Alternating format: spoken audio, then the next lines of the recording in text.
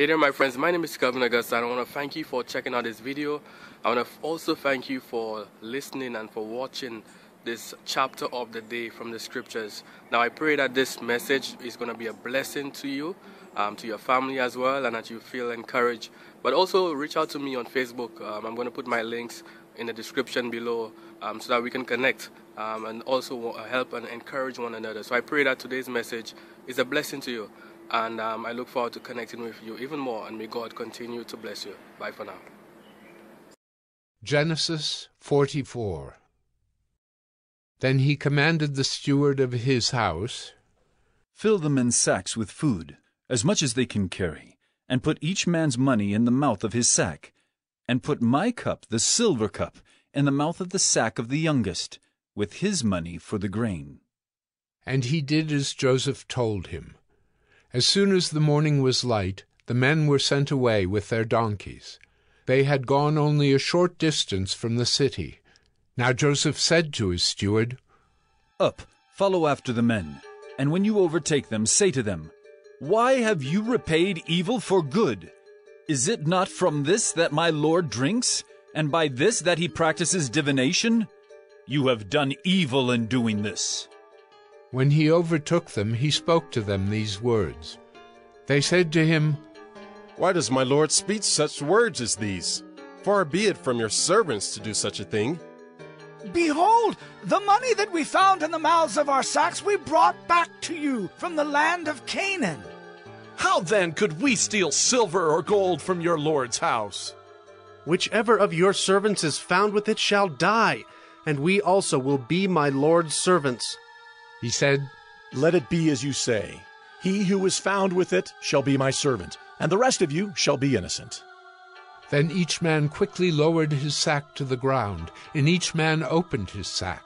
And he searched, beginning with the eldest and ending with the youngest.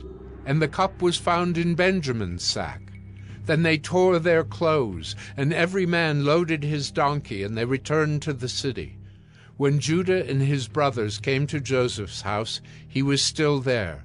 They fell before him to the ground. Joseph said to them, "What deed is this that you have done?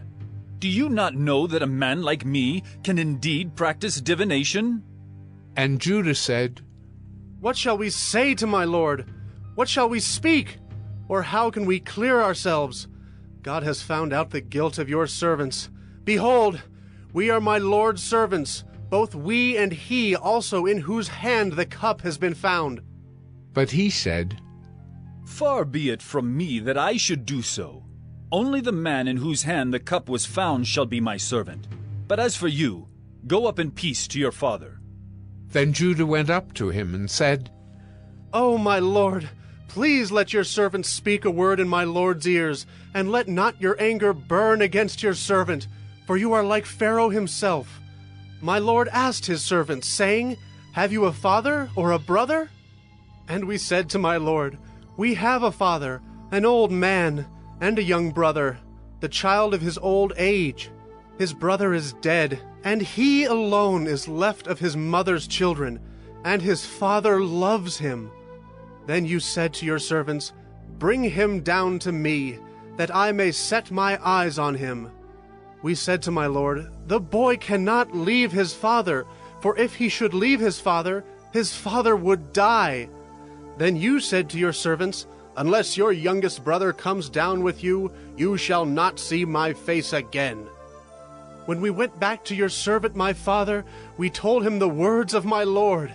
And when our father said, 'Go again, buy us a little food,' we said, 'We cannot go down. If our youngest brother goes with us, then we will go down. For we cannot see the man's face unless our youngest brother is with us.' Then your servant my father said to us, 'You know that my wife bore me 2 sons.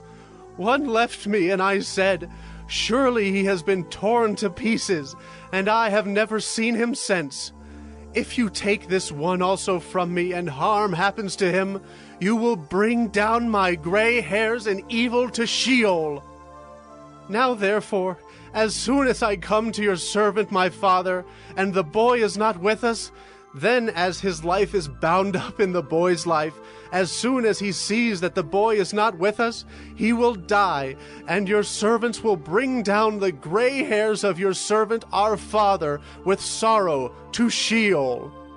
For your servant became a pledge of safety for the boy to my father, saying, If I do not bring him back to you, then I shall bear the blame before my father all my life. Now therefore, please let your servant remain instead of the boy as a servant to my lord, and let the boy go back with his brothers.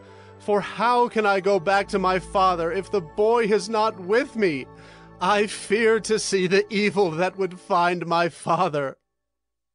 Hey there, my friends. My name is Kelvin Augusta again. Thank you for checking out this episode of 1 Minute Bible Study. Here, the goal is to really share some word of encouragement, share the scriptures, share something from the Bible to inspire us to live godly lives, to get closer to Christ, to connect with God. So again, if you have any questions, issues, quarrels, comments, recommendations, or you just want to reach out, I'm going to put my links to Facebook, my personal profile. I will look forward to connecting with you, to help and encourage one another and to share in any way that we can be a blessing to one another. So again, feel free to connect with me below.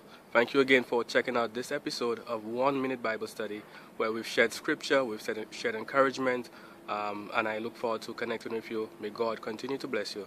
Bye for now.